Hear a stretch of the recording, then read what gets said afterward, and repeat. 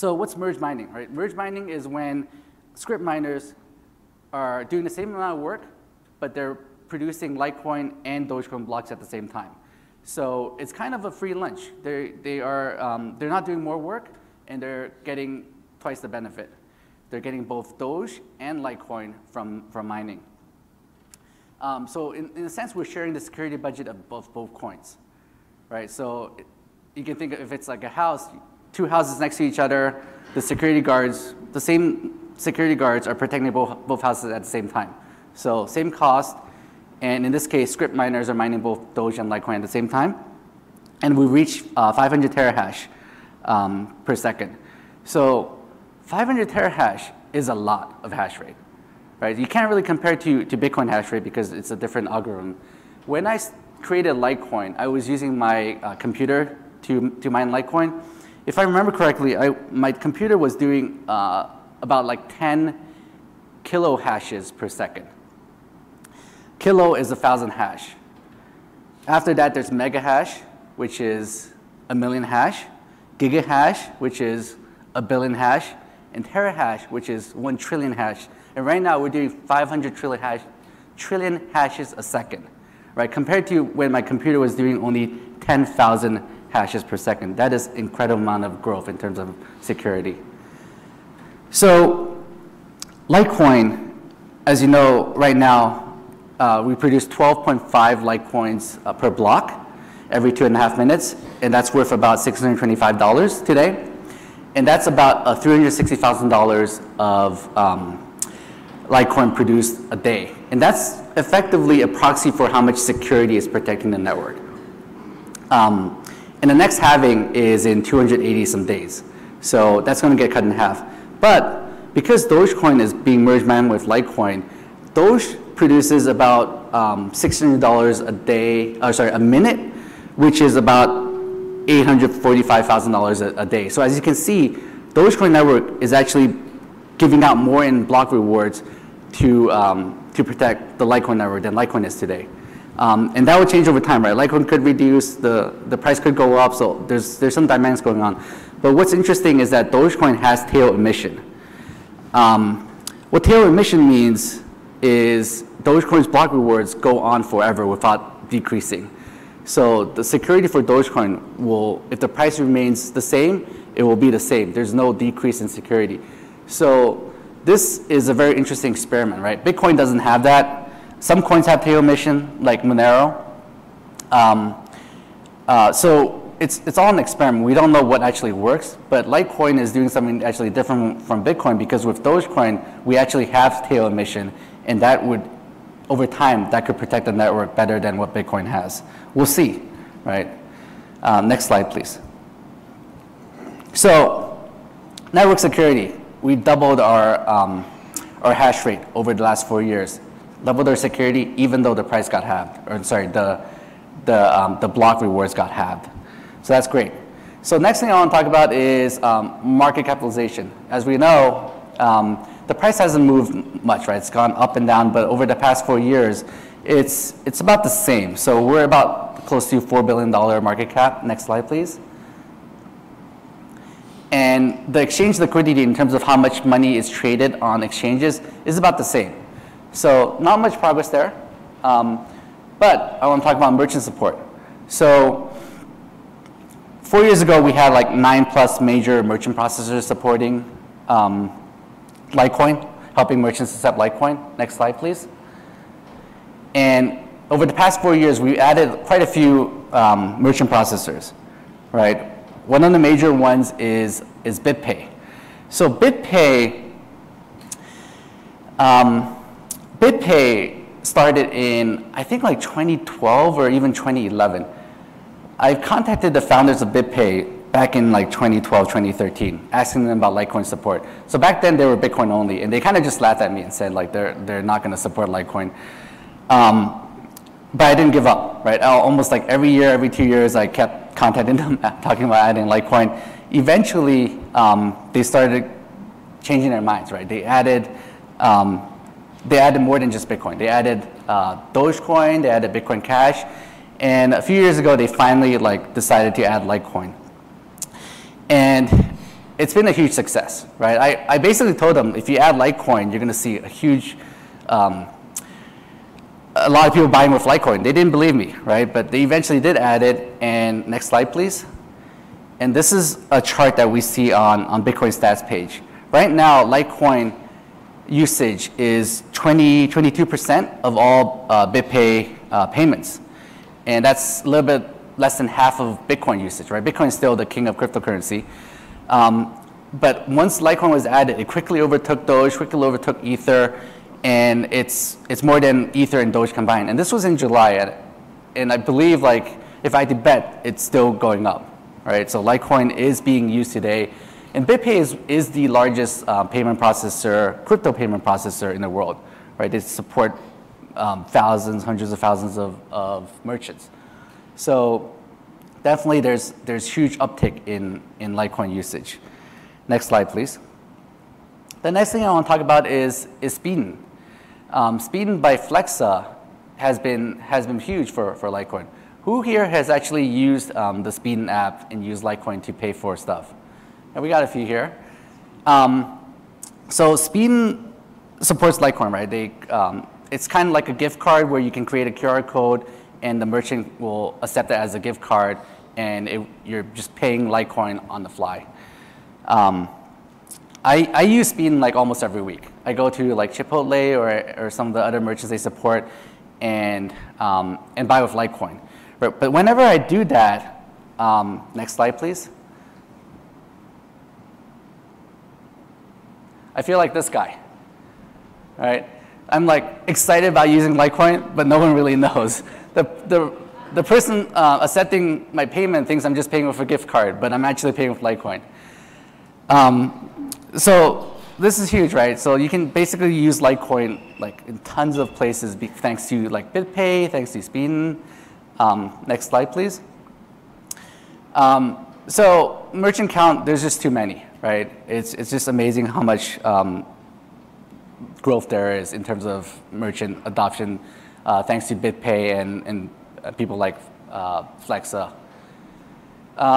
So lastly, I want to talk about currency usage, right? So Litecoin is, in the end, it's money, right? If it's not being used, then what's the point, right? So number of transactions has grown quite a bit since 4 years ago. Next slide, please. This is Bitcoin and Litecoin usage, transactions per day. And as you see, Litecoin initially was nothing compared to Bitcoin. But over the past few years, it's about half of Bitcoin transactions now. So that's pretty impressive growth. And Bitcoin, obviously, it's still more popular. People still use it. Fees are higher in Bitcoin. And that is expected. But as we see, Litecoin is just being used more and more. Next slide. So today, it's about 100,000 transactions per day. So about 4 times as much as 4 years ago. And next thing I want to talk about is how much is being sent, right? What's important is value being sent over the Litecoin network, right? So how much money is being moved in Litecoin? Next slide. This is a graph of just how much money is moved over the Litecoin network. And as you can see, there's ups and downs. When there's a crypto boom, people use Litecoin more. Just a lot of times, people sending coins to exchanges to buy or sell. But the important thing is that it's constantly still growing, right? The curve is still an up and to the right. Next slide.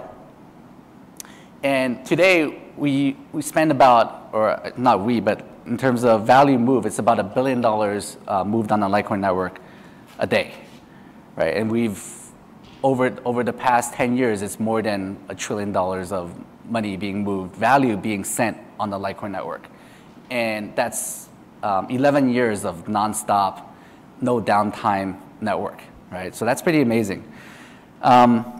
Next thing I want to talk about is active addresses. So active addresses is how many addresses are being used on the Litecoin network a day.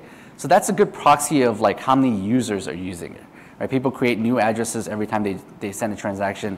So number of active addresses is a good proxy for number of users. So let's take a look at that. Next slide. This is active addresses over time. And as you can see, it's the same as every other graph. It's up and to the right. Next slide, please.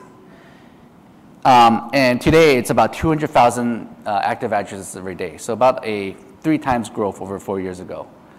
Pretty good. And let's talk about block size. So block size is how much space in the block it's Litecoin, in Litecoin blocks, right? Next slide. And same thing. We've grown about 4 times over the last 4 years. Next slide. This is just recently. So there are some spikes, but on average, it's about, what is it? Like, next slide, about 80 kilobytes. So it's still pretty small. Litecoin has 1 megabyte block, so there's still a lot of room for growth. Next slide. So I want to add 2 things to metrics of success. So one is accessibility, how easy it is for people to get into Litecoin, right? To be able to purchase their first Litecoin, get Litecoin from ATM, and stuff like that. The next thing is brand awareness. How much do people actually hear about Litecoin in mainstream media? How much do people actually run across Litecoin? I mean, everybody knows about Bitcoin, right? But not everybody knows about Litecoin. So brand awareness is very important. Next slide. So accessibility, in the past 4 years, like Litecoin is one of the first 4 coins that was added to Robinhood. Robinhood is one of the most popular mainstream trading applications. And you've been able to buy Litecoin on Robinhood for many years now. Who's actually used Robinhood to buy Litecoin? Quite a few of you. And recently, they're allowing people to withdraw their Litecoin. So it's actually a place where people can buy and withdraw Litecoins to their own wallet. Next slide. PayPal. PayPal started accepting Litecoin last year, right? You can buy Litecoins. Who's used PayPal to buy a Litecoin? Yeah, it's pretty amazing. So PayPal is one of the few places where I actually never talked to them about adding Litecoin. Like BitPay, I keep bugging them about adding Litecoin, right? But PayPal was a surprise to me. When I found out they're going to add Litecoin, that just came out of nowhere, right? A Litecoin supporter talked to PayPal and convinced them to add Litecoin as one of the 4 coins they first supported. It was Bitcoin, Ethereum, Litecoin, and Bitcoin Cash. And that was huge. And I think PayPal, everyone's heard of PayPal before. Everyone's used it. And now you can easily buy Litecoin on PayPal. And they have this whole section about educating people about cryptocurrency and Litecoin and Bitcoin. And I think it's just great for mainstream adoption. Next slide. And Coinstar. So Coinstar added Bitcoin a few years ago. And more recently, they added Litecoin and a few other coins. Right, this is actually a picture I took of my local Coinstar. I actually went there, saw the Litecoin logo, and bought some Litecoin. It was very easy. Yeah, you guys should go check out Coinstar. It's pretty much everywhere. You can convert your coins to cash and use that cash to buy Litecoin. Next slide. And another mainstream adoption is like something like Ballet Wallet, right? Ballet is a sponsor of the Litecoin Summit, and all of you guys actually have a free Ballet Wallet in your bag, right? So Ballet makes it very easy for people to gift Litecoin and all the other cryptocurrencies. The special thing about the Ballet Wallet in your bag is, I want to announce something special, right? So if you take out your Ballet Wallet in your bag right now and look at it,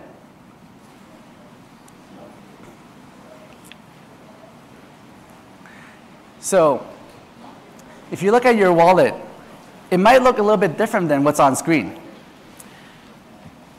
What's on screen, the Link Hotel, is in blue, right? So we actually put 1 out of every 10 wallets in your bag has a blue Link Hotel. If you find one with a blue Link Hotel, that actually has 1 Litecoin in it. So check your bag. Don't throw away your Ballet Wallet. Who's got one? Nice. Nice. So this is thanks to GetHedge. GetHedge supported this initiative and donated 30 Litecoins to the Litecoin Foundation and put it in those wallets. So go check out GetHedge when you get a chance.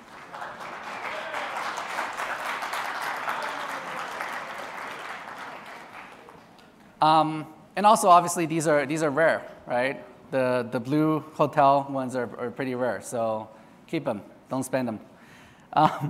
Next slide, please. So also, ATM adoption, right? ATMs are a good, easy place for people to buy Litecoin, to withdraw Litecoin from an ATM machine. And if you look, this is something I just grabbed from yesterday from Coin ATM Radar. Litecoin is the second most adopted cryptocurrency in ATM. This is ATMs worldwide. There's about 31,000 ATMs that accept Litecoin. Yeah, and obviously Bitcoin is accepted more than Litecoin, but if you look at all the other coins like Dogecoin, Ethereum, Bitcoin Cash, they're all a lot less than Litecoin. So it's great. You can find an ATM nearby. There's quite a few in Vegas you can find. Just go to Coin ATM Radar. They have like a map of all the ATM locations. You can go to an ATM, put in some cash, and just buy Litecoin. Next slide, please. So in terms of accessibility, mainstream adoption, it's been pretty big the last 4 years. Like Robinhood, I put eBay there, but it's actually PayPal. I get confused sometimes. PayPal, Coinstar, Ballet, 31,000 ATMs. It's been pretty successful the last 4 years. So next slide. Brand awareness, right? What's important is, do people hear about Litecoin? So these are like 4 different times we're on like mainstream media, Fox Business News, Bloomberg, CNBC, where they just show the Litecoin ticker price and everything when they talk about cryptocurrency. They do that all the time. Whenever they talk about cryptocurrency, Bitcoin, they just show Litecoin. And that helps with mainstream adoption, right? People see it. People ask about what's Litecoin, and they Google it and figure out what Litecoin is. A funny story about that, one time, as you know, Mike Novogratz, right? You guys all know the story. He went on, I think it was CNBC, and he complained about Litecoin being a ticker symbol and he actually made CNBC like remove Litecoin, add another coin, right? The other coin he made them add, he said CNBC should support Luna instead of Litecoin, right? So as you all know, like what happened to Luna, right? Luna is not tested, right? Litecoin's been around for 11 years. There's a reason why CNBC puts Litecoin there. It's been battle tested. It's one of the main currencies that's been around for over a decade, right? So you don't just like put something like Luna, which has been around for a few years, and now it's like nothing, on there. Next slide, please. The other kind of brand awareness is just like on TV shows. We see Litecoin every now and then. We see Bitcoin quite a bit too. On Simpsons a few years ago, they showed like Bitcoin, Litecoin, Dogecoin, and talked about cryptocurrency. More recently, NBC Peacock had a TV series that had someone transfer Litecoin using Light Wallet, which was pretty amazing. Next slide. So brand awareness has been pretty good the past 4 years, right? And I expect that to continue. So if you look at what's happened in the last 4 years, it's been amazing, right, in terms of adoption. But there's an elephant in the room, right? What's the elephant in the room? The price. Next slide, please. So what about the price? Like, why hasn't the price moved much, right? So I don't know. I don't control the price.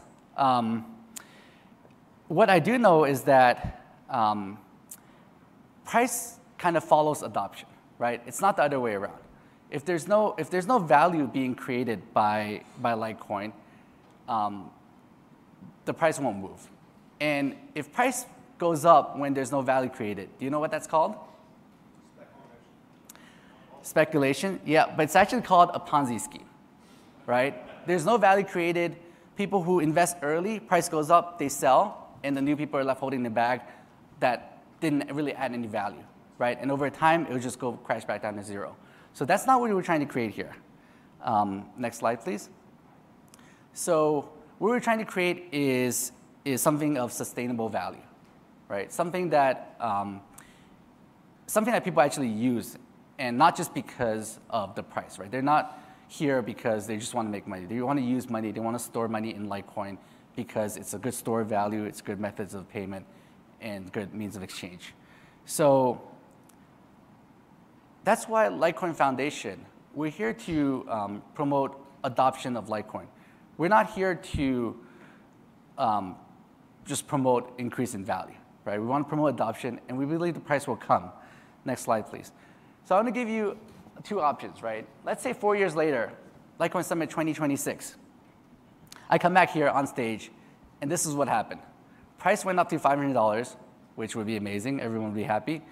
But no new adoption, no increase in hash rate, no new payment process merchants, no increase in usage, no more brand awareness. Everything stays flat, right? That's option number one. Next slide, please.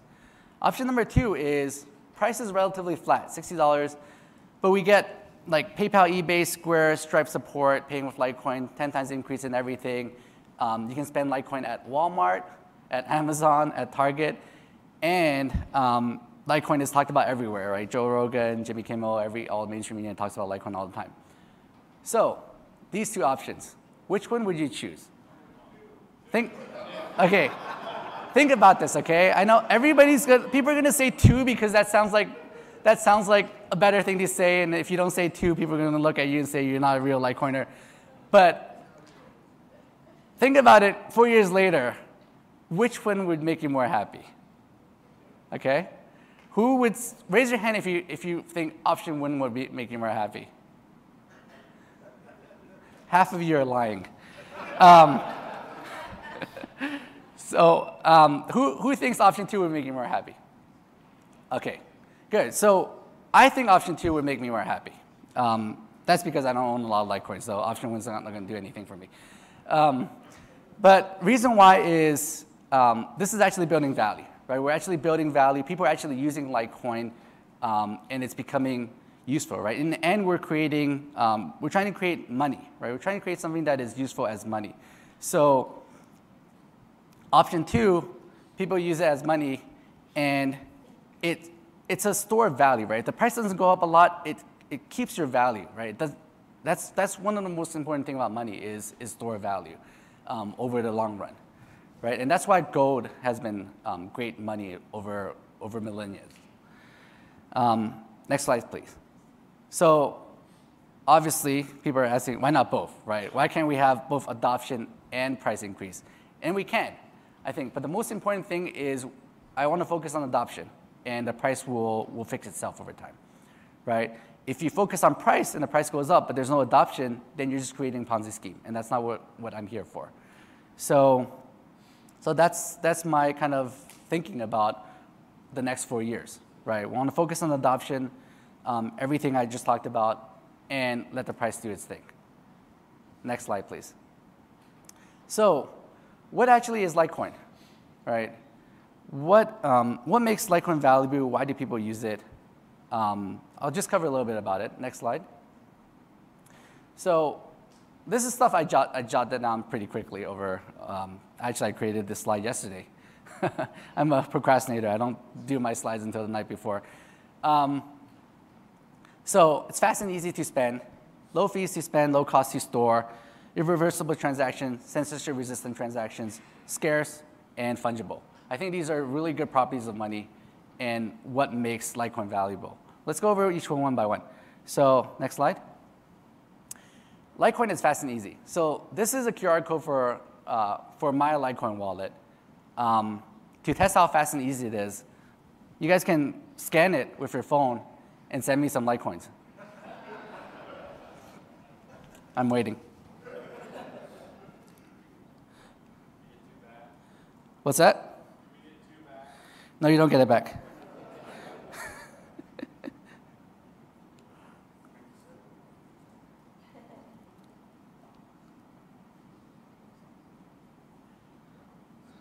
Okay, I already got some. Thank you. Thanks for donating to the Charlie Leaf Fund. Yeah, it's fast and easy. You just scan a QR code, you send. The crazy thing is that you can like try to buy something with a local merchant and send that QR code to someone in China and ask them to pay for your food, right? And they can easily send money cross country, across borders. And this is not something that is easy for any other payment method. You can't do it with cash. You can't do it with gold. You can't do it with A lot of times you can't even do it with credit cards. Most of the time you can't do it with credit cards. Credit cards don't work cross borders. But with Bitcoin, Litecoin, cryptocurrencies, you can, and that's one of the most amazing things. It's cross borders. And as you know, you probably spent less than a penny to send those Litecoins to me. Next slide. So the fees to spend is low. It's very cheap to spend, and that's important. Next slide. Low cost to store. So you guys all have a Ballet wallet. It's fairly inexpensive, and that's just one easy way to store Litecoin. And that's not the same for things like gold and other currencies. They're just expensive to store and to protect. With cryptocurrency, you can even store it in your brain, right? You can use brain wallets. No one can actually access it, and only you remember your private keys, and you store cryptocurrencies that way. Next slide. Irreversible transactions. So we talk about network security, hash rate. Why that's important is in order to attack Litecoin, you need to spend that much money as much money as the hash rate that is supporting Litecoin, right? So you have to overrun the network, and that's expensive. We're talking about like hundreds of millions of dollars today to attack Litecoin. And so that means when the Litecoin transaction confirms, it won't be reversed, right? It will cost too much to reverse that transaction. And that's important. When you send money to someone, you don't want that transaction to be reversed because you already got the goods that you paid for.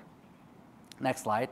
And with the same security and decentralization, we have censorship resistant, right? That's very important for money. You don't want people to be able to tell you what you can or cannot do with your money. And that's how I got into Bitcoin in the first place. I was, back in like 2010, 2011, I was playing like poker online. And all of a sudden, one day, the government shut down all the poker online websites because they deem poker illegal, right? They don't want you to gamble with your own money. And the way they did it was they blocked all the payment processors from sending money to the poker sites.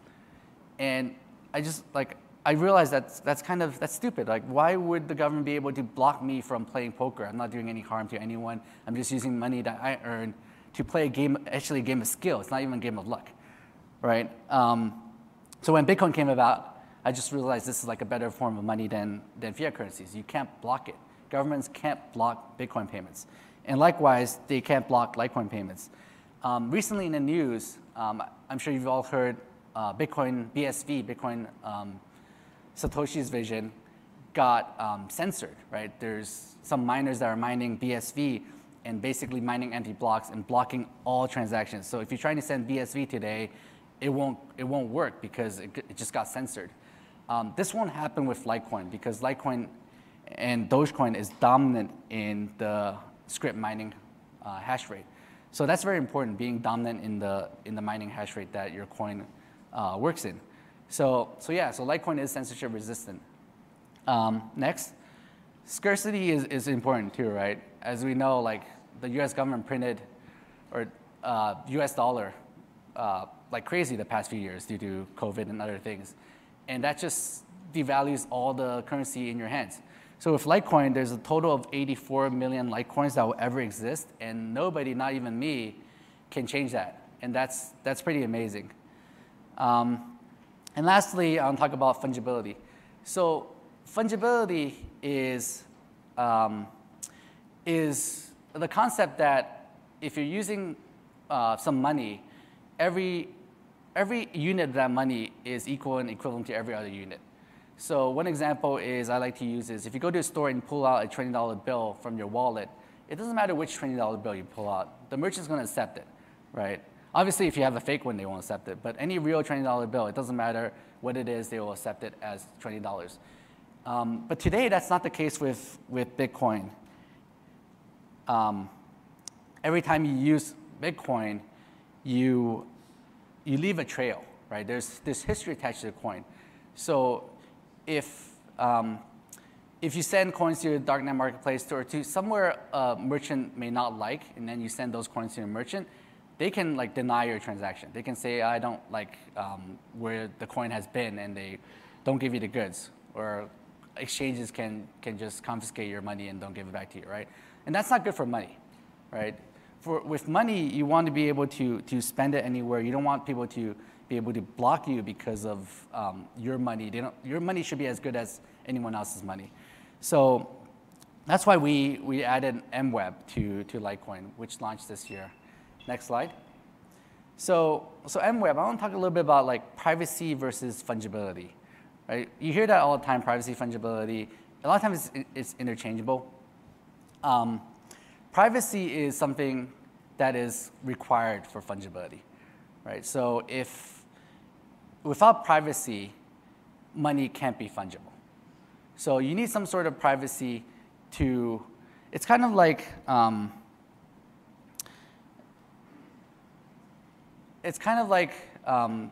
like emails, right? So privacy, I think it's a right. Financial privacy, I think it's a human right. So everyone should have financial privacy. Whenever I spend Litecoin, I don't want someone to know how much money I have in my bank account. When you spend your dollar, people don't know how much money you have in your bank account. So that's why MWeb, privacy and fungibility, I think is important. Next slide, please. So the thing with privacy is there's always a trade-off with scalability and ease of use, right? Something that's very private makes it, the technology makes it hard to scale and harder to use. So if you ever use something like Monero or Zcash, they're harder to use. They're not as scalable as Litecoin, as just base Bitcoin Litecoin.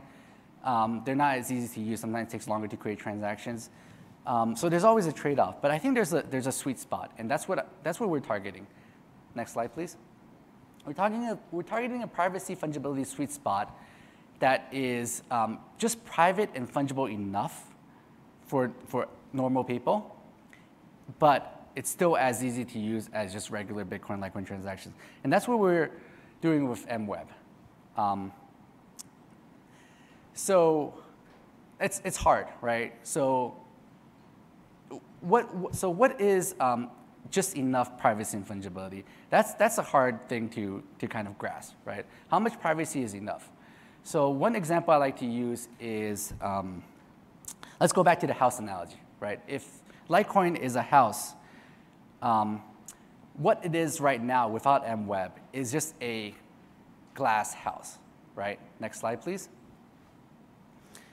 It's like a glass house. You can see everything, right? Everything's transparent on blockchain. Everything you do is public. So, but is that a house you want to live in, right? You're not doing anything shady. You're not dealing drugs. You're not doing anything bad. But do you want to live in this house? No, right? You still want some form of privacy, right? Next slide, please. But do you want to live in this house, right? No windows, very strong doors. No one can get in and out. You can get in and out, but no one can see what you're doing, right? That's not very friendly, user-friendly. That's not ease of use, right? But next slide, what Litecoin and MWeb is kind of like this house, right? It's transparent, but you can pull the shades. You can close the shades if you want. Does that mean you're doing something nefarious when you close the shades? No, you just want some sort of financial privacy, right? You don't want people to know how much money you have and where you're spending it because it's private. It doesn't necessarily mean you're doing anything bad. It's just you want some privacy. So that's what we're trying to achieve, right? Kind of the sweet spot, combination of both transparent and ability to be private. So when you move your funds to MWeb, you gain some sort of privacy, protect yourself from others from knowing where you're spending your money and how much money you have. And that's the vision we're trying to achieve. Thank you.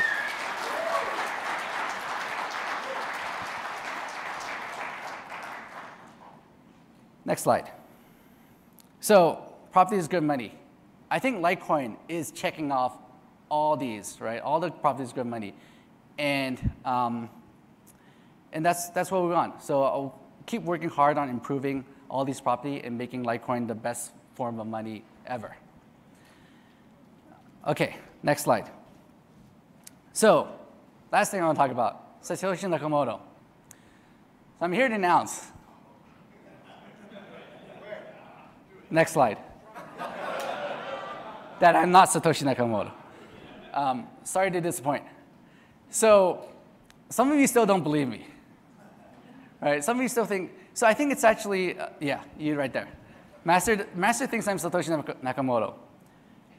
I'm here to prove to you today that I'm not Satoshi Nakamoto. Good luck. Next slide. Because if I was Satoshi Nakamoto,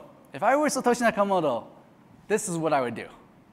I would sign a message saying, Craig Wright is a fraud, and just post it, right? This is actually Satoshi's Genesis address. The signature is made up. It's Photoshop. Master doesn't believe me. You can go check. But now I said that, more people are going to go check to see if this is the actual right signature for this message.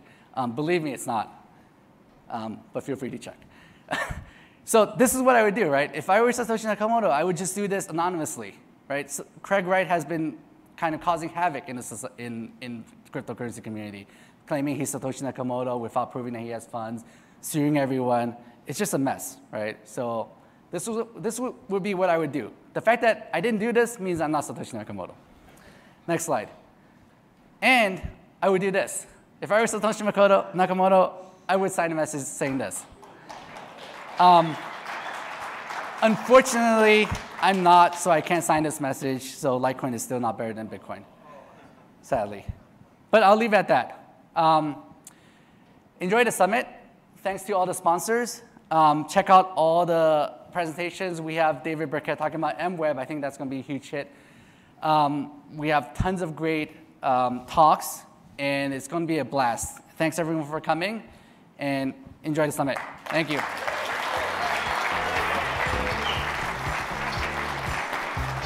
Give it up for definitely not Satoshi.